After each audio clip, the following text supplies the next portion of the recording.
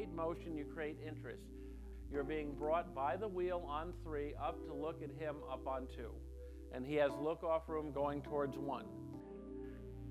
This is rule of thirds. You take any photograph and you divide it into 3 equal sections. So whether it's vertical or horizontal, when you combine those 2 lines, you get what we call a tic-tac-toe board. You'll see that the lines that are crossing over create 1, 2, 3, 4. Those are your power quadrants.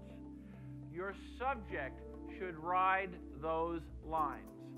So if I have someone standing up on the right hand of the frame, they should be standing up on the line 2, 4. And the line they stand on is usually determined by where they are looking. So if I put a subject standing on 2, usually she'll be looking towards 1. If I put a subject standing on 1, their head would be looking towards 2. That's called look-off room.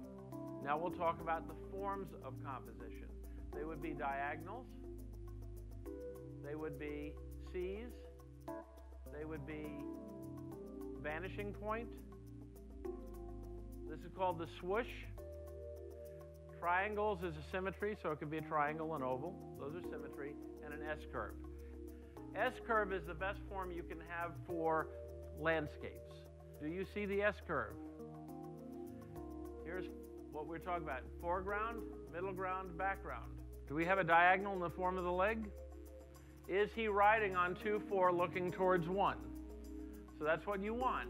And there's your diagonal. It's actually the wheel that is creating the negative space. This is called frame within a frame. So you have your first grid, your first compositional form is going to be what? There's your frame, there's your second frame, there's your form. She has look-off room, right? So frame within a frame, what it does is it immediately creates depth. You're creating layers. A tip of the head is all it takes to create interest in a picture. So although he's riding on 1, 3, it's the tip of the head and the interesting object down around 4 that creates a photograph. What am I doing here? I'm breaking a rule, aren't I? Isn't she on 1, 3? Why can I do it? Because the framing element is such a strong element, creative negative space, it still brings you back to her. What do we have? We have a frame within a frame within a frame within a frame within a frame within a frame within a frame within a frame. It has to yield vanishing point.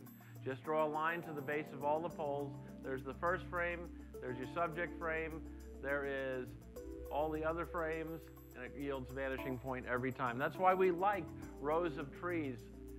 Swoosh, I mentioned swoosh. It's the strongest thing in my mind for relationship photography. So swoosh is in everything. Look at how her arm and hand are formed. That's the swoosh. I want you to walk out with your form and frame in your mind. Really simple.